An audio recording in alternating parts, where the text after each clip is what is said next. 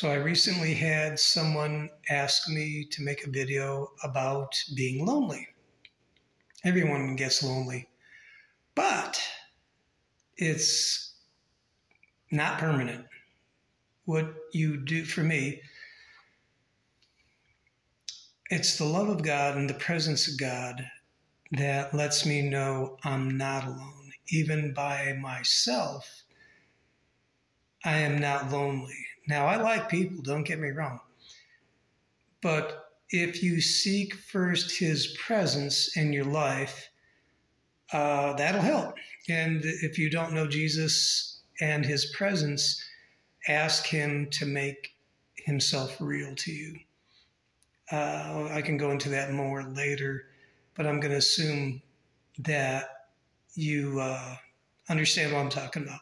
So engage with God, prayer, and ask him to fulfill friendship, that part of your heart. You're allowed to ask for that.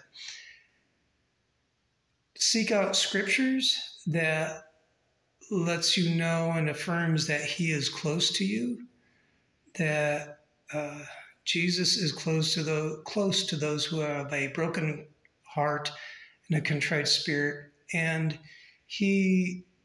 there's other scriptures saying that he is closer to us than a brother.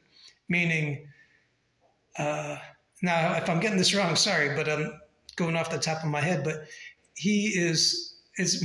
anyhow, you're getting the idea. He's in us and with us, and he fulfills friendship in our lives. Now, people are good and great. So with that being said, community, church is a great place. If you don't have a church, well, go ahead and shop around and ask God to guide you to the right church. And, that's where I'm at right now. I'm making this video in a quiet room. And try to find people that can help you along in your walk with God and that are fun and have common interests.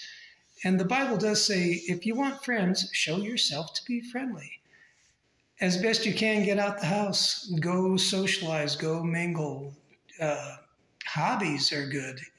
People get together, when you have a common interest, whether it's boating or fishing or hiking or anything, doesn't matter.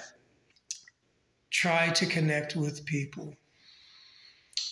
What else is there?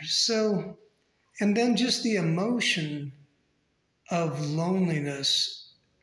That's where I would say, that's where you lean into and say, God, I don't want this feeling. I need to believe there's more. And I need you to help me believe there is more. And that's where his Spirit will do quite a bit in comforting us in a very tangible, touchable way. What else is there? Because there's always something that I forget. Oh, go help people. There's always people in need. Soup kitchens. My dad used to work at he was 90-some and blind, legally blind.